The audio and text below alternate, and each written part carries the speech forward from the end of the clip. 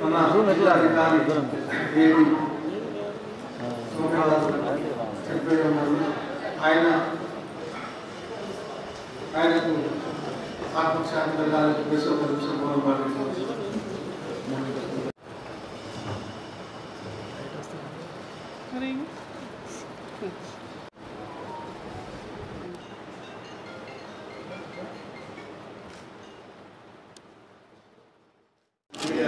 అందరికీ ఈ సందర్భంగా 13వ జనరల్ బాడీ సందర్భంగా శుభాకాంక్షలు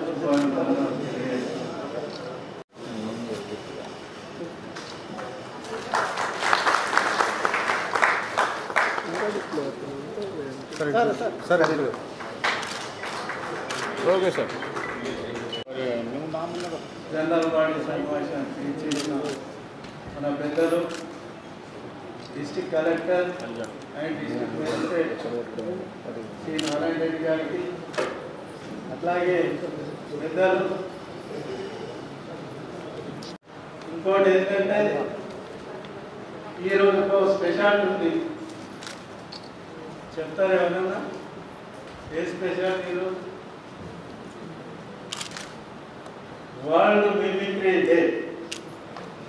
ఆ సందర్భంగా కూడా అందరికి శుభాకాంక్షలు తెలియజేస్తూ మనం కూడా మిమిక్రీ లాగా ఎంజాయ్గా సంతోషంగా మీటింగ్ కంప్లీట్ చేసుకోవాలని మీ అందరినీ పేరు పేరున కోర్చు.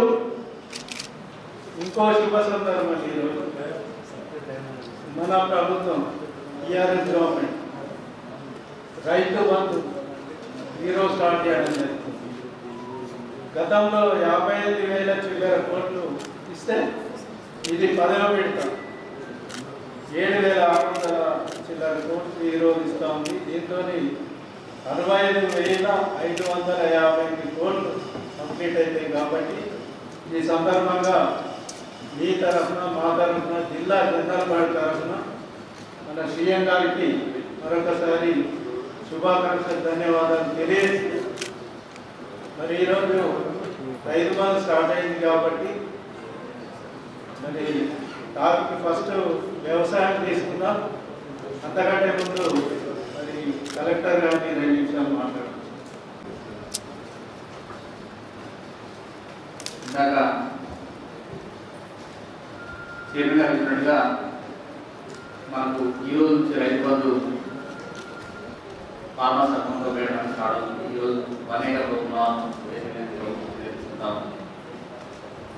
అదేవిధంగా సంక్రాంతిలోపు అందరికీ కూడా రైతు బంధువులు వేసే విధంగా సాగుతాం.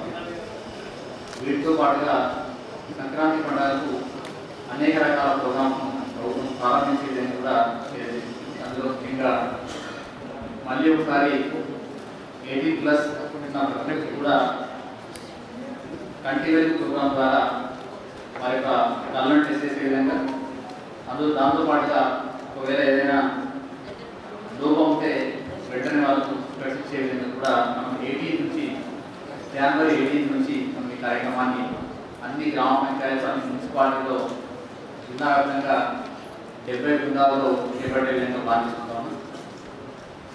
దాంతోపాటుగా సంక్రాంతి పండుగకు మన ఊరు మనబడి కార్యక్రమంలో భాగంగా అట్లీస్ట్ మండలానికి 2 స్కూల్స్ ప్రారంభించుకోవాలంటే వరకు పూర్తయిన స్కూల్స్ను జ్ఞానం తీసుకోవాలని దాన్ని పనిచేస్తున్నాం. మండలానికి 2 స్కూల్స్ పూర్తి చేసేందుకు కూడా అధికారులు పనిచేస్తున్నారు. సో సంక్రాంతికి మన ఊరు మనబడిలో భాగంగా 2 స్కూల్స్ ప్రారంభించేందుకు కూడా చేసుకుంటాము. అదేవిధంగా 2 BHK సంబంధించి ఆ రోజు సంక్రాంతి పండుగ ఏర్పడిన తర్వాత అన్ని కాన్ఫరెన్స్లో కూడా మనం సుమారుగా 6,800 ఇళ్లను మనం ప్రారంభించబోతున్నాం.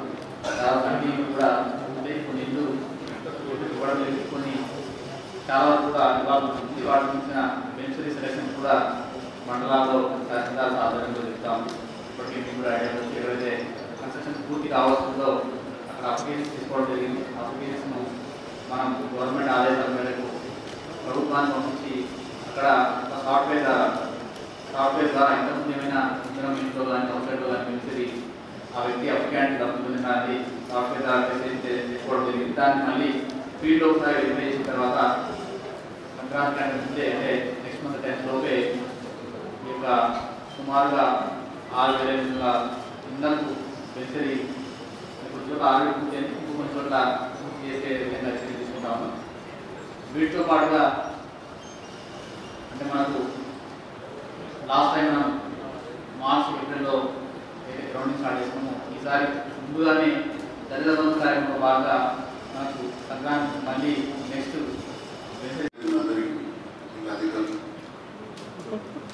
జర్నలిస్ట్ సోదరులకు ధన్యవాదాలు. థ్యాంక్ యూ చేస్తున్నాను.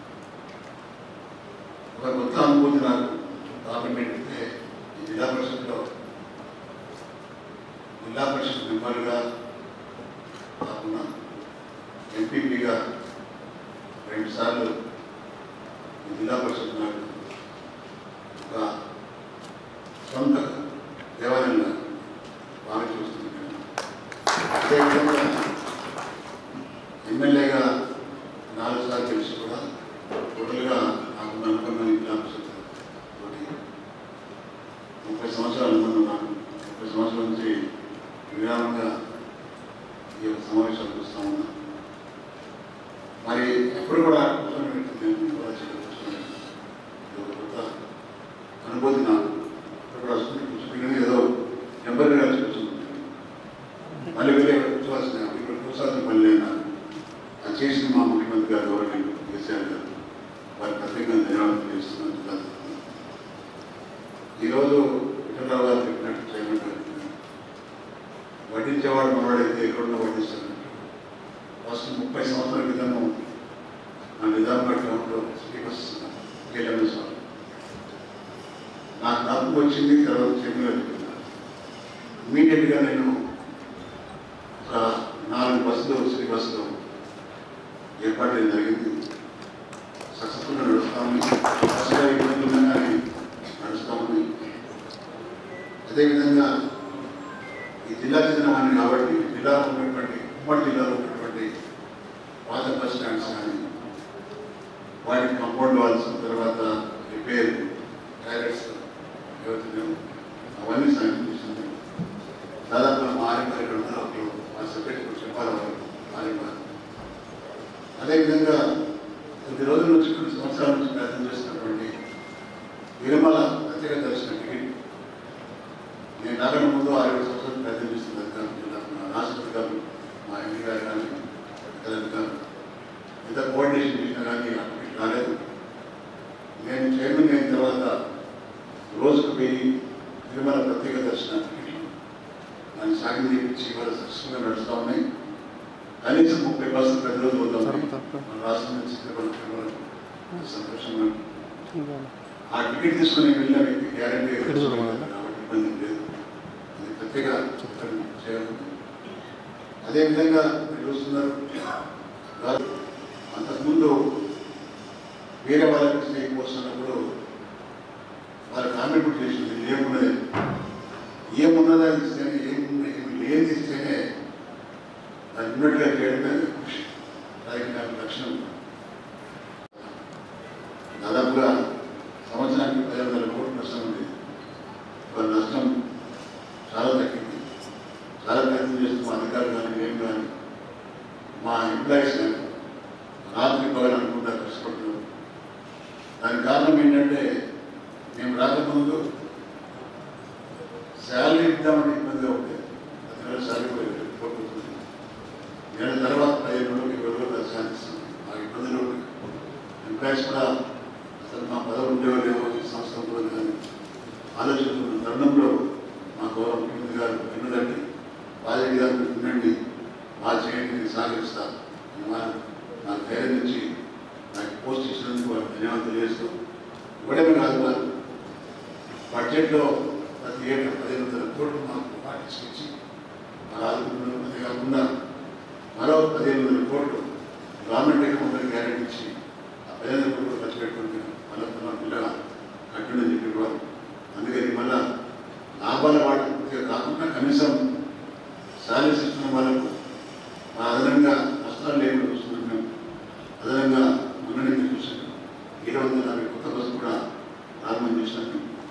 ఇంకా దాదాపుగా 2020 వరకు ఎలక్ట్రిక్ బస్సులో దాదాపు 3,000 బస్సులో ఇవ్వడానికి ప్రత్యేక ప్రణాళిక సిద్ధం చేసాం. తప్పకుండా ఈ రాష్ట్రంలో పొల్యూషన్ కంట్రోల్ చేయాలనే ఉద్దేశంలో 3,000 సర్టిఫికెట్స్ కూడా త్వరగా ఏర్పాటు చేస్తున్నాం. ఇవన్నీ కాకుండా మన రాష్ట్రం నుంచి బెంగళూరు, తిరుపతి, షిరిడి, అదేవిధంగా మన ఛత్తీస్గఢ్, అదేవిధంగా కేరళ, మెడ్రాస్, మహారాష్ట్ర ప్రత్యేకమైనటువంటి పుణ్యక్షేత్రాలకు కూడా బస్సులు ఏర్పాటు చేస్తున్నాను. నేను ఒకటే మనం చేస్తున్నాను, ప్రజలు సహకరిస్తేనే ఆర్టిస్ట్ ప్రజల వల్ల సంతోషంగా ప్రయాణం చేస్తున్నారు, ఆర్టిస్ట్ సురక్షితంగా చేస్తున్నారు. బస్సులో ఎక్కిన ప్రయాణికులకు ఏ ఇబ్బంది లేదు. మరి ఈరోజు మనం చూస్తున్నాం చాలా మటుకు ప్రైవేట్ వాహనాలు చూస్తున్నారు. ప్రైవేట్ వాహనాల్లో ఈరోజు యాక్సిడెంట్ అయ్యి ఇబ్బంది పడుతూ ఉన్నాం. మరి మన బస్సులో ప్రయాణం మనం చేస్తే బస్సులు ఏది రవాణా సంస్థ ఉన్నటువంటి 50,000 మంది ఎంప్లాయీస్ కుటుంబాలు బాగుపడతారు, అధికారులు బాగుంటారు, మరి ప్రయాణికులు కూడా సురక్షితంగా ఉంటారు. కాబట్టి తప్పకుండా ప్రయాణికులకు పనిచేస్తున్న మీరందరూ చేసి మరి ఆర్టిస్ట్ కాపాడాలని తెలియజేస్తూ నాకు సన్మానం చేసినటువంటి మా జిల్లా శైలు గారికి, మా డిప్యూటీసీ సోదరులకు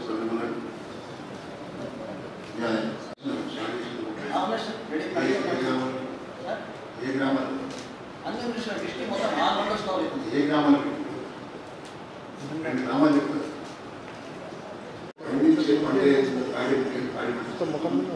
ఈ ప్యాడీ ఇప్పటి మీద ఆటలు కావాలా, ముద్దులు కావాలా, పెట్టలేదు కావాలా, ఇవన్నీ చెట్లకు అవసరం లేదు.